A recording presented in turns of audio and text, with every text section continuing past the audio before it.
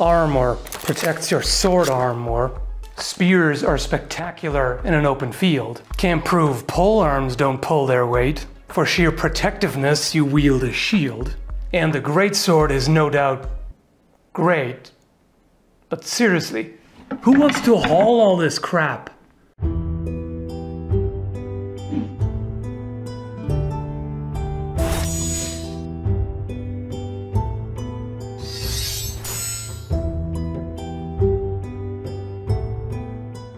Imagine you're an adventurer, or a traveling mercenary or duelist in a fantasy world, or perhaps some idealized form of history, and you have to pick your equipment. So many weapons to choose from, and some have very obvious benefits.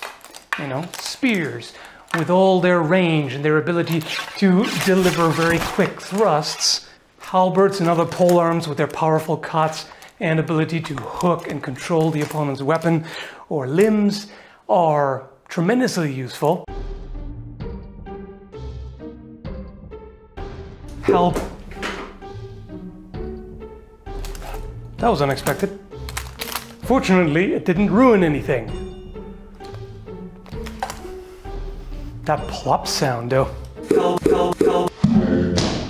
You don't always want to carry that much with you. Sure, if you're, say, a knight with a horse, you can load a lot of your stuff onto the horse. You can tie your shield to the saddle, possibly your polearm, and either way, weapons like this are a lot easier to carry on horseback. Although there are certain weight limits to keep in mind as well, particularly if you're wearing a full suit of armor, there's only so much the horse can safely carry over longer periods of time without getting exhausted or injured. If you're on foot, this is not really fantastic to walk around with. Sure, you can use it as a walking stick, which has its purposes, but it's quite a bit heavier and more cumbersome, so an actual quarterstaff would be a lot easier to carry for that purpose. A spear, also a bit easier. But what if you want to travel as light as possible, so you don't even really want to wear heavy gauntlets or really any significant armor? You just want to be able to carry your weapons on your person so they're ready at any moment. For me personally, the most obvious answer that comes to mind is some form of longsword, or in this case, Kriegsmesser, a sword that you can use with both hands, where you have a number of techniques available and some versatility. In real-life history, daggers were popular for civilian self-defense, as were a variety of swords, like the single-handed messer, for example, a rapier or rapier and dagger, arming sword and buckler, etc. Not all of these are equally safe. A longsword or a single-handed sword without full hand protection and without a defensive offhand weapon is somewhat risky. There are plenty of ways to exploit the hand or the forearm as an opening. There are ways to try to defend against that. It requires a lot of skill and experience to not have your hand or arm cut to pieces. So what would make for the most impenetrable defense? Of course, a truly impenetrable defense doesn't exist, but how can you increase the odds of keeping yourself safe and uninjured? Obviously, the best protection is a large shield. The larger, the better. But again, lugging this around is not particularly convenient, so let's forget about that. So what about its tiny cousin, the buckler? This is much more convenient to carry. This one even has a hook to hang from your belt, and there are these extra tiny ones that are even easier to carry. They weigh very little, and you can use this together with your sword to keep your sword hand safe, and also use it to cover yourself in various ways. And there are a lot of benefits to it. It still leaves plenty of openings. If you keep the sword and buckler in front of you, you are pretty well covered.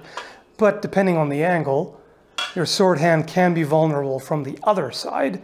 You can adjust, but as soon as you do, you leave the other side open, of course. So somebody who feints to your left side and then changes to your right could cause you to overcommit and then can attack your opening here. Of course, that's a universal problem in martial arts. You can't cover everything at once, and your opponents will want to fake you out to open you up where they want to attack you. Pretty standard, but the more angles and more quadrants you can close with your passive defense, so to speak, the better off you are. So with a larger buckler, you're of course safer, and then it's a matter of balancing how much protection you want and how much weight and encumbrance you're willing to accept. This covers substantially more than the other one, not just because it's longer and a bit wider, but also because it curves around the hand to an extent. That in and of itself is useful. Also, this curvature here, along with the spikes, allows you to catch an opponent's blade and control and manipulate it. So that's pretty useful. Then we've got this nifty device here, the Gou-Rang, a Chinese hook shield. This covers quite a bit while minimizing the amount of weight that you have to carry around. This is quite light. So you've got these two steel bars here that curve at the end to form hooks. I've demonstrated that in another video, link down below if you haven't seen it yet. And this is quite versatile because now you have a lot more to work with height-wise, so to speak. And considering that humans are generally taller than they're wide, we're not dwarves. So it makes more sense to have more length available. This way, you can cover more of your body while moving less.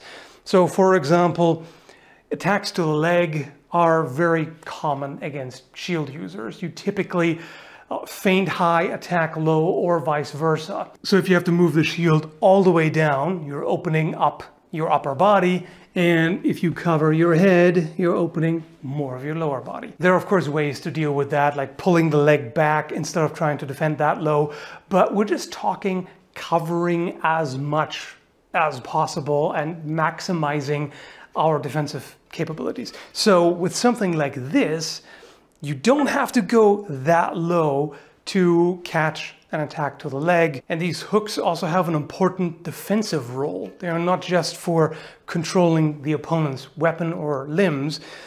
If you imagine you're defending low and the opponent strikes here. So this is where you're weaker, just like with a sword.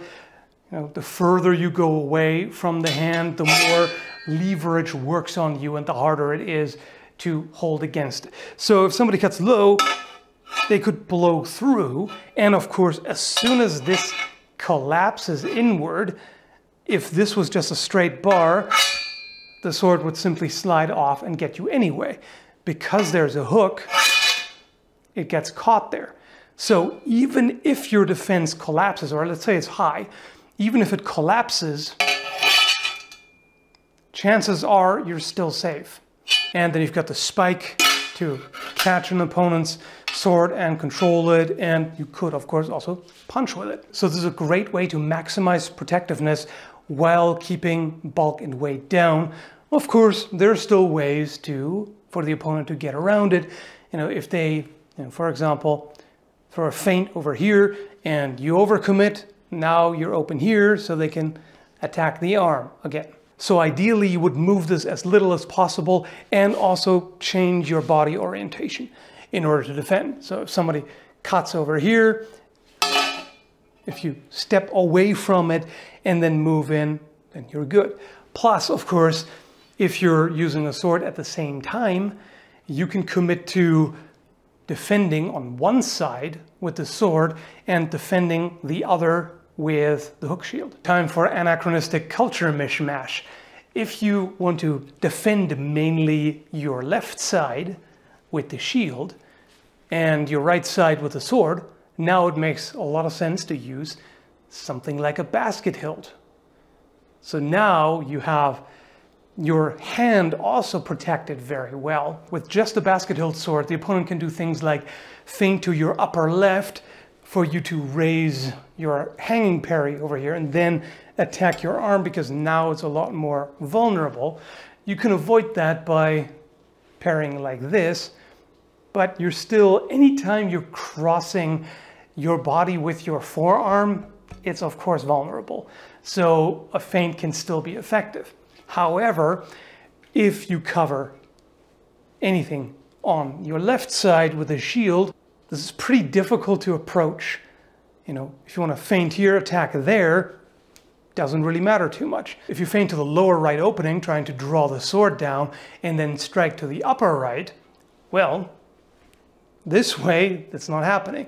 Now the entire right side is closed off. If you then try to attack the other side, it can be covered with a shield while attacking with a thrust at the same time, or a cut, of course.